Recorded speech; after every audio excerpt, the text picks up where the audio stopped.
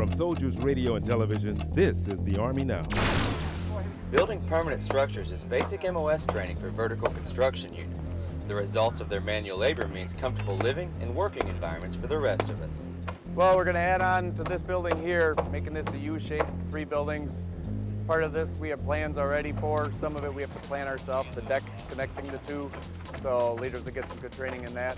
This may be basic refresher training for the 372nd Engineer Company, but the soldiers know what it will do for troops training at Base Camp Milpitas in the future. Get people out of the tents, a little cooler. We'll be putting holes in there for air conditioner units and things like that, powering them, putting electric lights in and outlets instead of having to run extension cords and things through the building. It'll be a much nicer place to live for future soldiers.